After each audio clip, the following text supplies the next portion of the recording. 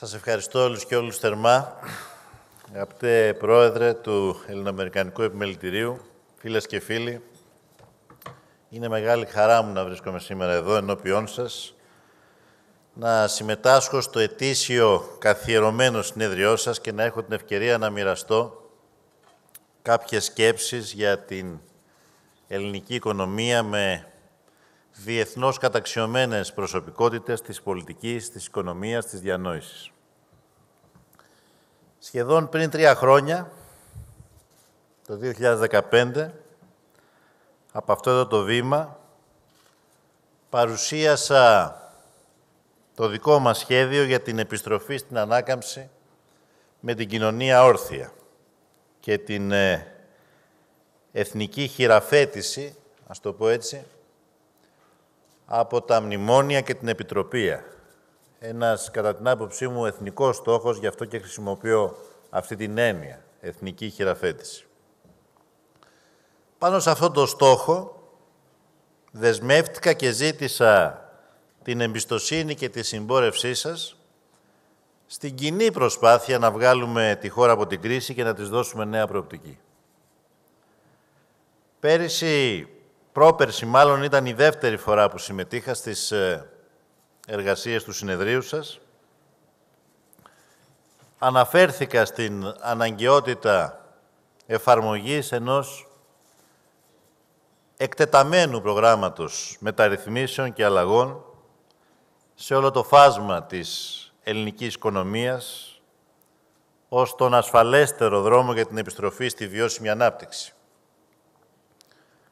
Ήταν τότε που αναλαμβάναμε να φέρουμε εις πέρας δύσκολες αποφάσεις, μετά από έναν δύσκολο συμβιβασμό, μια συμφωνία, η οποία όμως άνοιγε μπροστά μας μια προοπτική. Δώσαμε μάχες, ανακουφίσαμε τα πιο αδύναμα στρώματα στην φάση της προσαρμογής, υπιότερης μεν, πολύ υπιότερης από αυτή που γνωρίσαμε στις πρώτες σκληρές περιόδους, την πρώτη σκληρή περίοδο 2010-2014. Διεκδικήσαμε όμως ταυτόχρονα με αυτή την προσαρμογή, την ήπια προσαρμογή, και πήραμε αποφάσεις που δίνουν έναν αναπτυξιακό προσανατολισμό.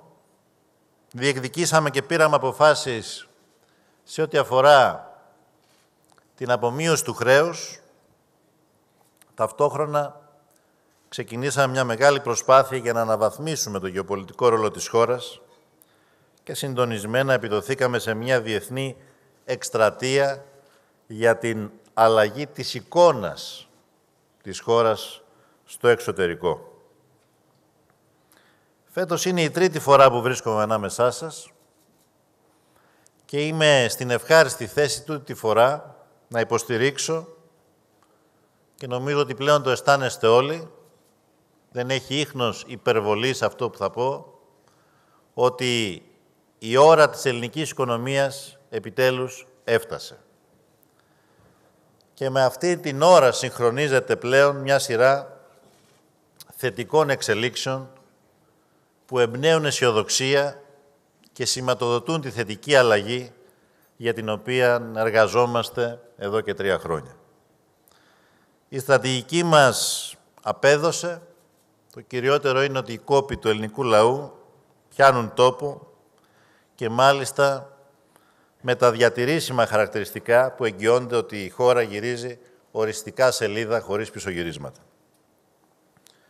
Η οικονομία μας, σύμφωνα με τα τελευταία στοιχεία, αναπτύχθηκε πρώτη φορά για 3 συνεχόμενα τρίμηνα, κάτι που είχε να συμβεί από το μακρινό 2006, ενώ οι ενδείξεις μας λένε ότι το τελικό αποτέλεσμα θα είναι αυτό των προβλέψεων, εγκαινιάζοντας με αυτόν τον τρόπο μια νέα παράδοση αξιοπιστίας στις εκτιμήσεις, που δεν έχει καμία σχέση με τις προβλέψεις των προηγούμενων ετών, ιδιαίτερα των πρώτων ετών της κρίσης, που όλο έβλεπαν οριακή ανάπτυξη και συνεχώς προέκυπτε ύφεση και μάλιστα βαθιά ύφεση. Η ανεργία από το υψηλότερο ποσοστό της στα τέλη του 2014 έχει μειωθεί σήμερα περίπου σε 7 μονάδες, με τη δημιουργία περίπου 300.000 νέων θέσεων εργασίας και είναι κοντά στο πρώτο ορόσημο του 20%. Στο δημοσιονομικό σκέλος επιτύχαμε μία ιστορική σε αξιοπιστία προσαρμογή στα ευρωπαϊκά χρονικά. Με αυτή την θετική δυναμική θα μπούμε στο νέο έτος και συνεπώς το 2018 θα είναι πράγματι ένα έτος καμπή για την Ελλάδα και την ελληνική οικονομία. Με τη χώρα να αφήνει πίσω της τα μνημόνια τον Αύγουστο του 2018 και μαζί τους θα έλεγα και μια ολόκληρη εποχή, μια ολόκληρη ιστορική εποχή.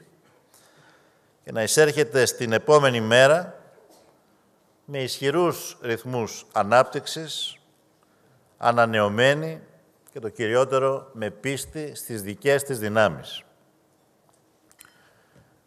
Πρόσφατη επίσης εξαιρετικά θετική εξέλιξη με έντονο συμβολισμό ήταν το έγκαιρο κλείσιμο του τεχνικού σκέλους της τρίτης αξιολόγησης και μάλιστα με τους καλύτερους δυνατούς όρους για τη χώρα και την ελληνική κοινωνία.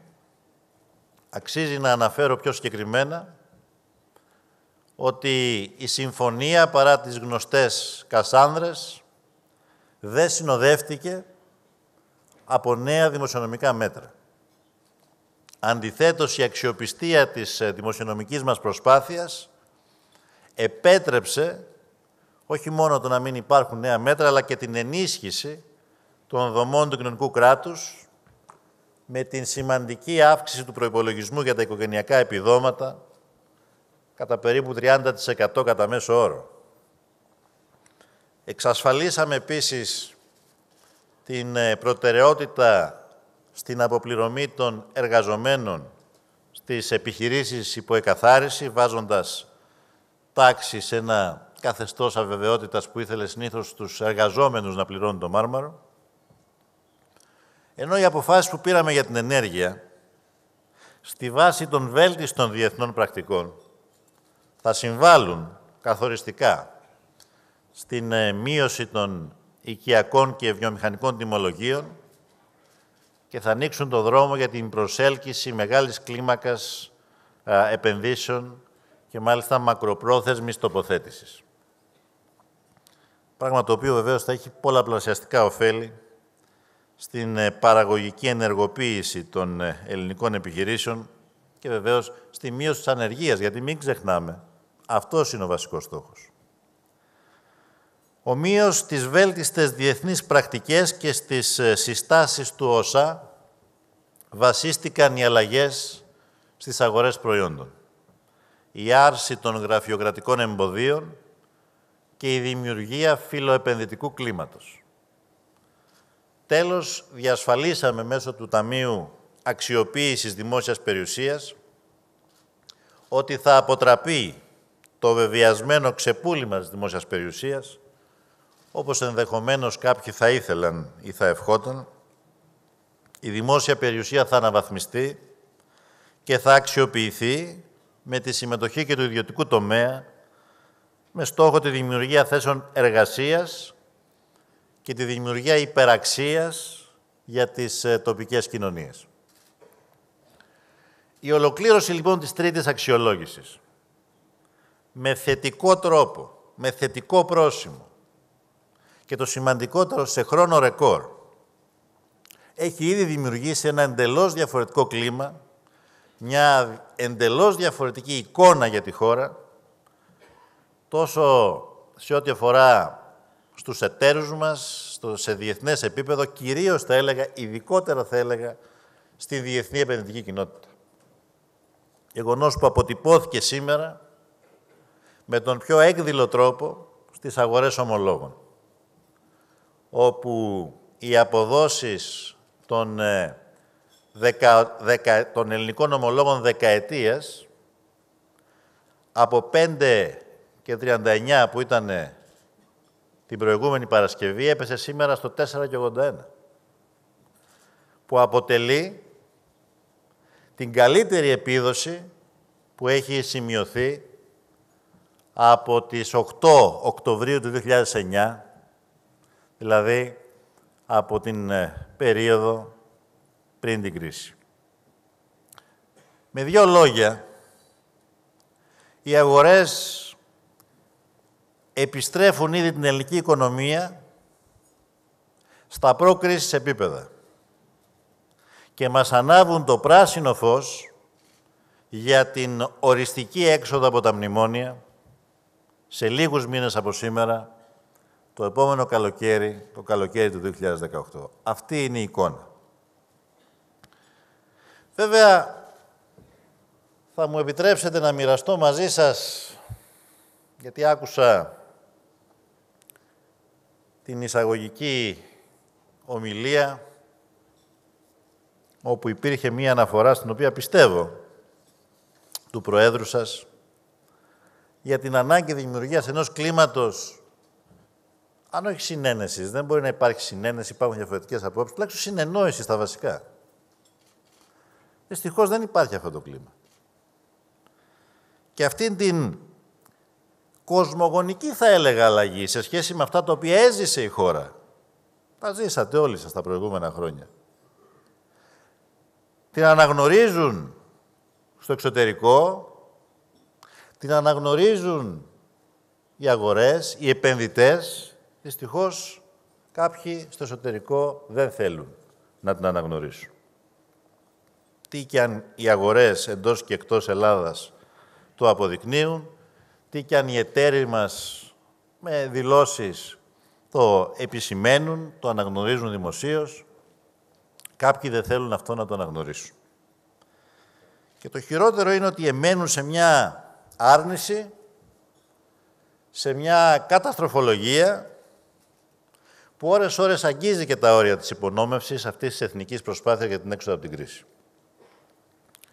Θέλω να σας θυμίσω ότι όταν κατά τη διάρκεια της δεύτερης αξιολόγησης υπήρχαν αυτές οι γνωστές διαφωνίες ανάμεσα στους θεσμούς, από τις οποίες προέκυπταν διαρκώς επιπρόσθετες απαιτήσεις, πολλές φορές παράλογες, και ήταν η αιτία των καθυστερήσεων, οι ίδιοι μας έλεγαν ότι και μας κατηγορούσαν γιατί δεν δεχόμαστε όλες τις απαιτήσεις, παρά το ότι ήταν πολλές από αυτές παράλογες, προκειμένου να ολοκληρωθεί άγκαιρα η αξιολόγηση και να αποφευχθεί η αβεβαιότητα. Είναι οι ίδιοι άνθρωποι που σήμερα μας κατηγορούν ότι κλείνουμε την αξιολόγηση άρων-άρων και ότι τα παραδίδουμε όλα. Γενικά, με δύο λόγια, αυτή την κριτική δεν μπορεί να την πιάσει από πουθενά. Είναι μια κριτική που μπορεί την ίδια στιγμή να σε κατηγορεί για τα ακριβώς αντίθετα πράγματα. Και βεβαίως ορισμένοι αμφισβητούν ακόμα και το προφανές, δηλαδή τους θετικούς ρυθμούς ανάπτυξης και την σταθερή πτώση της ανεργίας. Και επιδιώκουν την καλλιέργεια ενός κλίματος το οποίο δεν νομίζω ότι μπορεί να βοηθήσει τη χώρα. Ούτε τις προσπάθειές μας να δημιουργήσουμε ένα κλίμα θετικό για την επιχειρηματικότητα, ούτε όμως ένα κλίμα θετικής ψυχολογίας, το οποίο είναι απαραίτητο για να περάσει η χώρα στην επόμενη μέρα. Εγώ δεν θα ήθελα να μείνω σε αυτό. Όμως πιστεύω πως μέρα με τη μέρα όλο ένα και θα λιγοστεύουν αυτές οι στάσεις, αυτές οι τοποθετήσεις. Διότι σε αυτή τη φάση πιστεύω ότι αποδεικνύουν αμηχανία απέναντι στο γεγονός ότι τελικά υπάρχει εναλλακτικός δρόμος για την ανάπτυξη που δεν περνά μέσα από ακραία δόγματα που θέλουν τη συντριβή της εργασίας και της κοινωνίας. Και από την άλλη, βεβαίως, μαρτυρά και την αμηχανία μπροστά στην προσπάθεια να γεννηθεί το καινούριο και να αντικαταστήσει ένα φθαρμένο και διεφθαρμένο καθεστώς που μας οδήγησε στην κρίση.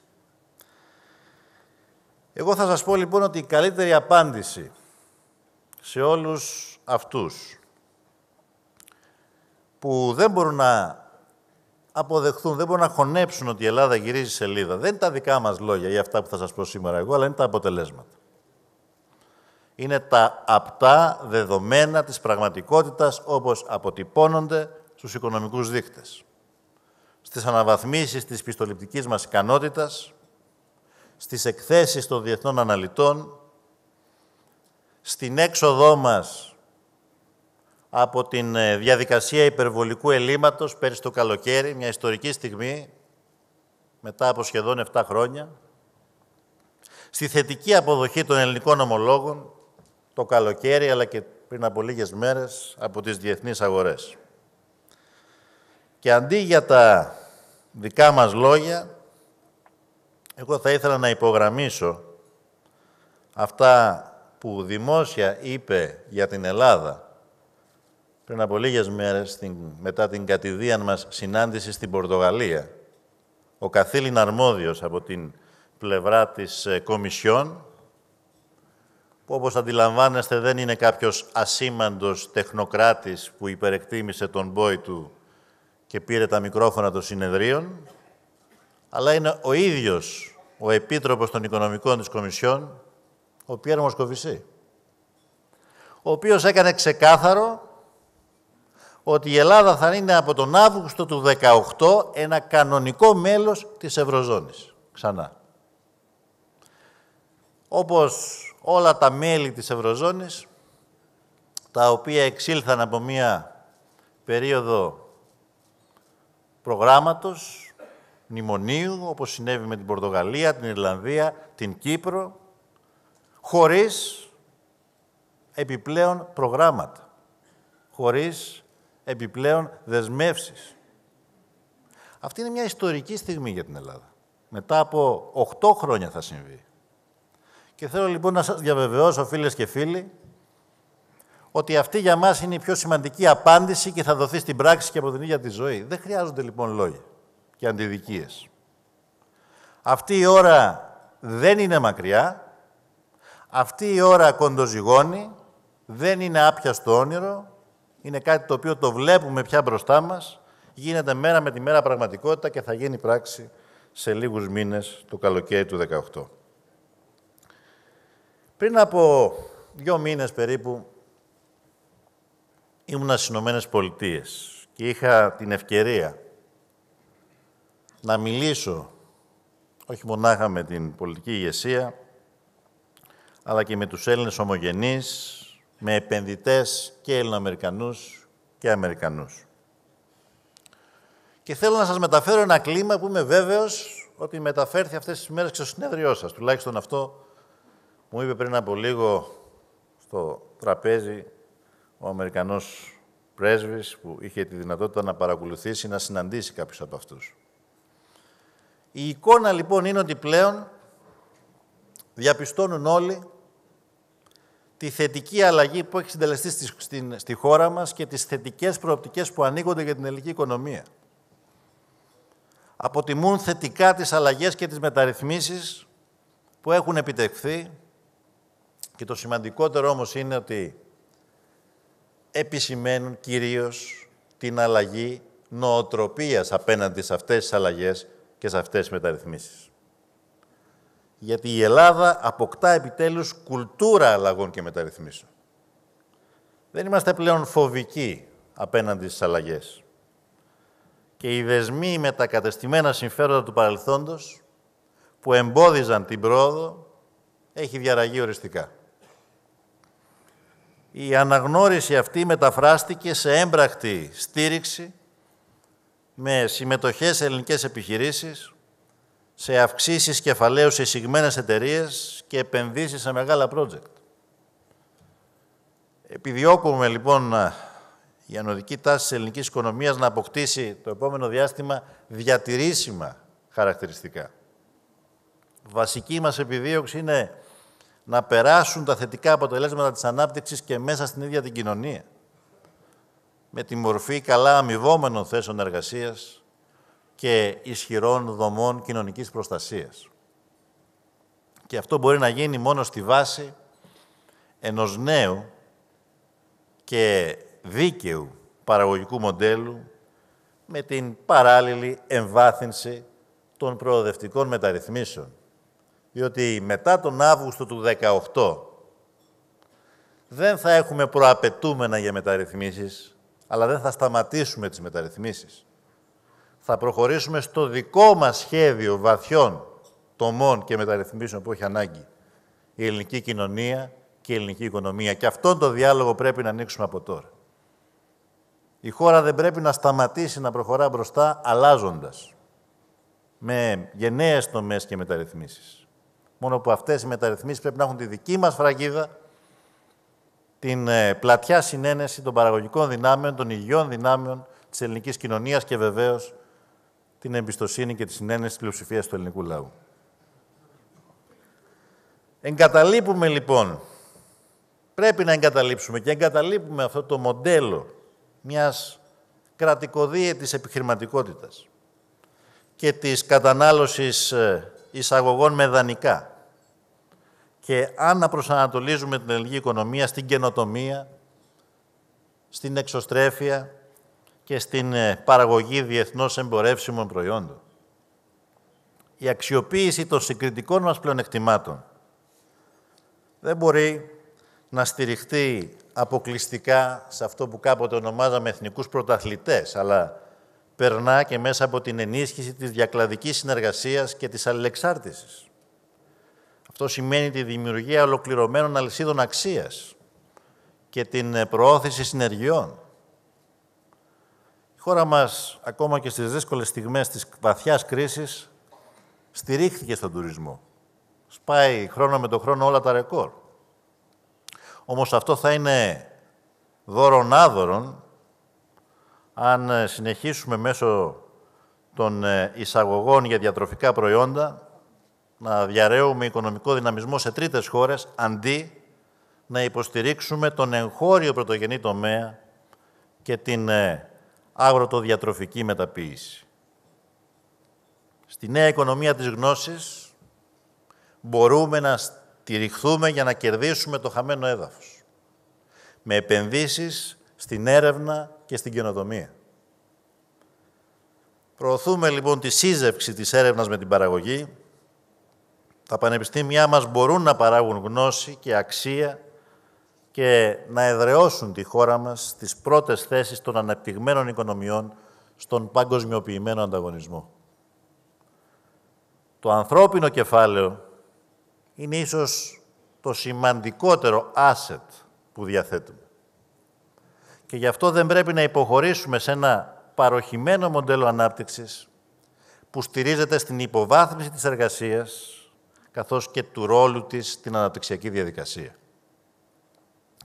Η χρηματοδότηση αυτής της προσπάθειας απαιτεί όμως νέες και ευέλικτες προσεγγίσεις. Γι' αυτό και ανασχεδιάσαμε τα χρηματοδοτικά εργαλεία, αυξήσαμε το πρόγραμμα δημόσιων επενδύσεων, απορροφούμε τα κονδύλια του ΕΣΠΑ χωρίς καθυστερήσεις, καταρτήσαμε ένα σύγχρονο αναπτυξιακό νόμο με βάση τις νέες απαιτήσεις της εποχής και θέσαμε το τραπεζικό μας σύστημα σε νέες και υγιείς βάσεις. Οι καταθέσεις επιστρέφουν, το κλίμα έχει αλλάξει άρδιν και το ζήτημα, ο μεγάλος βραχνάς των κόκκινων δανείων αντιμετωπίζεται πλέον, έχει αρχίσει και αντιμετωπίζεται αποτελεσματικά, ανακουφίζοντας την πραγματική οικονομία από την θηλιά της υπερχρέωσης και της ανεπαρκούς ρευστότητας. Η επανεκκίνηση των μεγάλων έργων στα οδικά και σιδηροδρομικά δίκτυα, η αναβάθμιση των λιμένων, οι επενδύσεις στις ψηφιακές υποδομές, καθώς και οι εμβληματικές επενδύσεις σε ένα ευρύ φάσμα τομέων και παραγωγικών τοποθετήσεων, όπως την ενέργεια, τον τουρισμό, τις μεταφορές και τις κατασκευές, μεταβάλλουν τις προσδοκίες, πιστεύω, και στη βάση της οικονομίας. Γιατί ας μην ξεχνάμε, εκεί πρέπει να στοχεύουμε, γιατί η βιώσιμη ανάπτυξη προϋποθέτει και την οριζόντια ενεργοποίηση της οικονομίας, δηλαδή των μικρών και των μικρομεσαίων επιχειρήσεων. Στα μεγάλα project που υπενήχθηκα πριν, ενδεικτικά να αναφέρω ότι προωθούμε πολύ σημαντικά έργα, όπως η αγωγή TAP και IGB και EastMed, η ανάπτυξη του Κέντρου Επανυγροποίησης Φυσικού Αερίου, FSRU, στην Αλεξανδρούπολη, που πρόσφατα συμφωνήσαμε με τις Ηνωμένες Πολιτείες να προωθήσουμε, ο Eurasia Interconnector που θα ενώνει την Κρήτη με την Κύπρο και τη Μέση Ανατολή και μακροπρόθεσμα θα έλεγα και ο Eurafrica Interconnector που θα ενώνει την Κρήτη με την Αφρική. Έργα που πιστεύω ότι όχι μόνο θα τονώσουν την αναπτυξιακή πορεία της οικονομίας, αλλά θα αλλάξουν το ρόλο και τη σημασία της Ελλάδας στην γεωστρατηγική σκακέρα. Ταυτόχρονα όμως, φίλες και φίλοι, κάναμε και μεγάλες τομές στο μεταρρυθμιστικό επίπεδο. Η αδειοδότηση των επιχειρήσεων επιταχύνεται σε πρωτόγνωρο βαθμό με την χρήση ηλεκτρονικών μέσων και έρονται γραφειοκρατικά εμπόδια δεκαετιών.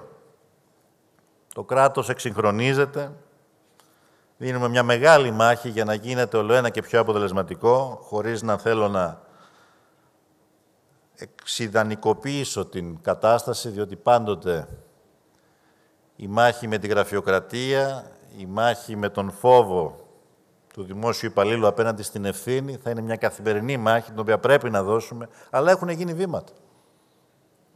Εμπεδώνονται οι κανόνες δικαίου και ίσης μεταχείρισης. Όλοι γνωρίζουν πια τους όρους του παιχνιδιού και δεν υπάρχουν αδιαφανείς και μυστικές συνεννοήσεις. Και πιστεύω ότι όλα τα παραπάνω που παρουσίασα συμβάλλουν στη δημιουργία ενός φιλοεπενδυτικού κλίματος. Συμβάλλουν στην επιστροφή των επενδύσεων και στην επούλωση της μεγάλης πληγής της κρίσης, που είναι η λεγόμενη από επένδυση, το επενδυτικό κενό στο οποίο βρέθηκε η χώρα μας τα προηγούμενα χρόνια. Και σε αυτή την προσπάθεια, το γνωρίζετε πολύ καλά, δεν μοιράζω απλά ευθύνες και χρεώσεις. Συμβάλλω κι εγώ ίδιος, εμπλέκομαι κι εγώ ίδιος με τη δημιουργία μιας ειδικής ομάδας, μιας task force σε διυπουργικό επίπεδο, με τη δική μου συχνή παρουσία τις συναντήσεις με επενδυτές στην Ευρώπη, στις Ηνωμένες Πολιτείες, αξιοποιώντας όλες τις δυνατότητες που έχουμε, προκειμένου να περάσουμε το μήνυμα ότι η Ελλάδα είναι μια φιλική χώρα προς τις επενδύσεις και ότι έχει αρχίσει σιγά-σιγά, αλλά αποτελεσματικά, να γυρίζει σελίδα και να αφήνει πίσω της τις διαχρονικές της δομικές αδυναμίες. Πάνω απ' όλα όμως, αγαπητοί φίλοι, η αναπτυξιακή διαδικασία θα έλεγα ότι είναι κυρίως μια κοινωνική διαδικασία. Και θα φτωχαίναμε την έννοια της αν την περιορίζαμε στο οικονομικό πεδίο. Η αγορά παράγει νέο πλούτο και αξία, αλλά ταυτόχρονα παράγει και κάθε είδους ανισότητες. Εισοδηματικές, μορφωτικές, ανισότητες ευκαιριών και πρόσβασης σε κρίσιμους τομείς όπως η υγεία, η παιδεία. Η συμμετοχή της κοινωνίας ως ενεργού και συστατικού παράγοντα της ανάπτυξης εγγυάται τη βιωσιμότητα και την ευημερία της μακροπρόθεσμα. Αυτό αποδεικνύει άλλωστε και η εμπειρία των επιτυχημένων αναπτυξιακών παραδειγμάτων όπου εις. Επομένως, η ανάπτυξη και η κοινωνική δικαιοσύνη δεν είναι αμοιβαίως αποκλειόμενες, συγκρουόμενες έννοιες, αλλά θα έλεγα ότι είναι αλληλοτροφοδοτούμενες και στενά εξαρτώμενες έννοιες. Αυτή τη νέα φιλοσοφία της ανάπτυξης θέλουμε να εμπνεύσουμε τόσο στο σύνολο της χώρας, όσο και σε τοπικό επίπεδο και σε περιφερειακό επίπεδο. Γι' αυτό και ξεκινήσαμε αυτή τη μεγάλη προσπάθεια με τα περιφερειακά συνέδρια για να συγκροτήσουμε μαζί με τις τοπικές κοινωνίες, τους τοπικούς παραγωγικούς φορείς, την τοπική αυτοδιοίκηση, τα πλάνα, τα αναπτυξιακά που αφορούν κάθε περιφέρεια ξεχωριστά. Η ανάπτυξη, λοιπόν, γίνεται υπόθεση όλων, από τους πολίτες, τους τοπικούς άρχοντες, τους επιχειρηματίες, τα πανεπιστήμια, μέχρι τους υπουργούς και εμένα προσωπικά.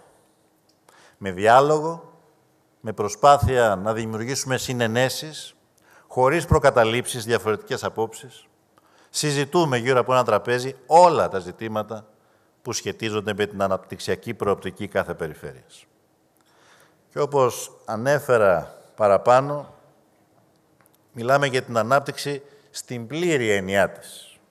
Δηλαδή, αυτό που εγώ ίσως να ονόμαζα διαφορετικά, την συνολική ευημερία ενός τόπου, που περιλαμβάνει τα οικονομικά μεγέθη, αλλά και τις ποιοτικές μεταβλητές, όπως είναι η εργασία, η εκπαίδευση, η υγεία ενός πληθυσμού. Φίλες και φίλοι,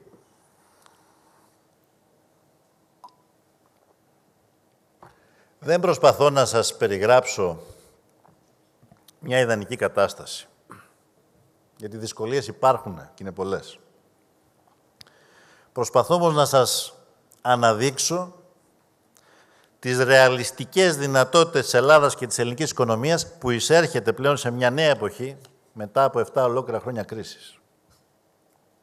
Υπάρχουν ακόμα προβλήματα και δυσκολίες και καλούμαστε συλλογικά να υπερβούμε αυτές τις δυσκολίες. Ένα από αυτά τα προβλήματα, μία από αυτές τις δυσκολίες, είναι και αυτό στο οποίο αναφέρθηκε ο Πρόεδρος σας. Το αντιμετωπίζετε κι εσείς, όπως και μεγάλο τμήμα της ελληνικής κοινωνίας, και είναι βεβαίως η υψηλή φορολόγηση. Πρόκειται για μια πολύ δύσκολη πολιτική απόφαση κάτω από το πιεστικό βάρος των εκτάκτων συνθηκών που βρέθηκε η χώρα και την ασφιχτική πίεση των δανειστών μας, ώστε να φύγουμε και μάλιστα πολύ γρήγορα από την μακρά περίοδο των ελλημάτων που μας οδήγησαν στην κρίση. Πεποίθησή μας όμως ήταν και όταν παίρναμε αυτή την πολιτική απόφαση και τώρα ότι αυτές οι συνθήκες δεν μπορεί να είναι μόνιμες, αλλά έκτακτες και ότι η έξοδος από την κρίση θα επιτρέψει και πάλι την κανονικοποίηση, δηλαδή την μείωση των συντελεστών φορολόγησης.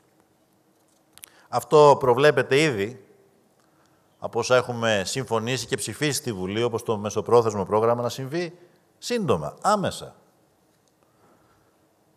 Από το 2019 θα αρχίσουμε να βλέπουμε το δημοσιονομικό χώρο που δημιουργείται.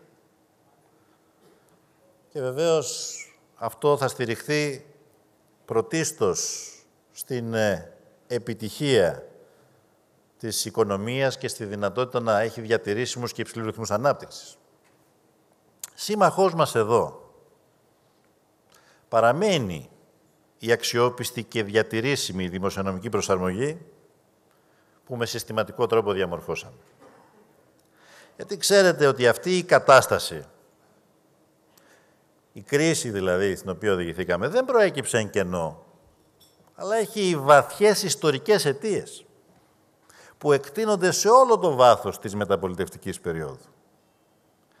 Η απώλεια, επί παραδείγματι, εσόδων από τον ΦΠΑ δεν είναι καινούριο φαινόμενο για δεκαετίες ολόκληρες. Ο κατακερματισμός του φορολογικού μηχανισμού, το λαθρεμπόριο καυσίμων και τσιγάρων, η ιδιότυπη φορολογική ασυλία και ατέλεια κάποιων προνομιούχων, η κοινωνικοποίηση των ζημιών επιχειρήσεων με προνομιακή πρόσβαση στη ρευστότητα. Όλα αυτά ήταν φαινόμενα παλιά που γεννήθηκαν και γιγαντώθηκαν στα χρόνια της μεταπολίτευσης και βεβαίως στα χρόνια της ευμάρειας και στέρισαν δισεκατομμύρια πόρων από την ελληνική οικονομία και συντέλεσαν στον δημοσιονομικό εκτροχιασμό της. Στα παραπάνω πρέπει να προσθεθεί, βεβαίως, και ένα διεθνές φαινόμενο και αναφέρομαι στην κοινωνικά αθέμητη, αν και νομότυπη πρακτική της φόρα αποφυγής μέσω των φορολογικών παραδείσων. Για μας αυτή δεν είναι μια περίπτωση όπου το νόμιμο ταυτίζεται με το ηθικό, ούτε δικαιολογεί αυτή την πρακτική η θεσμοθετημένη ενίοτε υψηλή φορολογία των κρατών. Η φορολογία του πλούτου για την παροχή δημόσιων αγαθών και την στήριξη του κοινωνικού κράτους αποτελεί μεταπολεμική κατάκτηση και θεμελιώδη νομιμοποιητικό πυλώνα της ίδιας της δημοκρατίας. Και αυτό πρέπει να το έχουμε στο μυαλό μας. Όμως, για να επιστρέψω σε όσα σας έλεγα πριν, απέναντι σε αυτή την δύσκολη πραγματικότητα την οποία αντιμετωπίσαμε το 2015, κατά τη διάρκεια αυτής της δύσκολης διαπραγμάτευσης και μετά την επανεκλογή μας, έχοντας πει στον ελληνικό λαό ότι αυτή είναι η συμφωνία, η δύσκολη συμφωνία, και καλώντας τον να δώσει εντολή για το ποιος θα την εφαρμόσει. Για πρώτη φορά στις κάλπες μετά τη συμφωνία. Συγγνώμη, για πρώτη φορά τις κάλπες, ναι, μετά τη συμφωνία και όχι πριν, όπως συνήθιζαν οι προηγούμενες κυβερνήσεις. Σε όλα αυτά, λοιπόν, τα δύσκολα που αντιμετωπίσαμε, δεν σταθήκαμε μυρολατρικά. Δεν σηκώσαμε ψηλά τα χέρια. Εφαρμόσαμε μεταρρυθμίσεις που είχε ανάγκη ο τόπος για δεκαετίες, όπως για παράδειγμα η ανεξαρτητοποίηση της αρχής δημοσίων εσόδων, η εισαγωγή συστημάτων ηλεκτρονικών πληρωμών, ο νόμος για την εθελοντική αποκάλυψη εισοδημάτων, τα μέτρα για την πάταξη του λαθρεμπορίου στα κάψιμα και στα τσιγάρα, η εντατικοποίηση των ελέγχων στις προμήθειες του δημοσίου, ο έλεγχος και η συγκράτηση των δαπανών των Υπουργείων όπου αυτό είναι δυνατό, και έτσι προέκυψε τώρα η δυνατότητα να αυξήσουμε τις κοινωνικές δαπάνες κατά 30% στα επιδόματα και να μην κόψουμε τα οικογενειακά επιδόματα. Γιατί κόψαμε δαπάνες κατά περίπου 350 εκατομμύρια σε κάθε Υπουργείο. Όχι δαπάνες οι οποίες είναι ανελαστικές προφανώς, αλλά δαπάνες οι οποίες τελικά αποδείχτηκαν σπατάλες και όχι δαπάνες.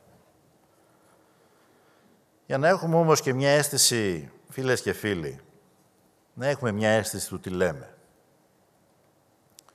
Μια αίσθηση των δαπανών.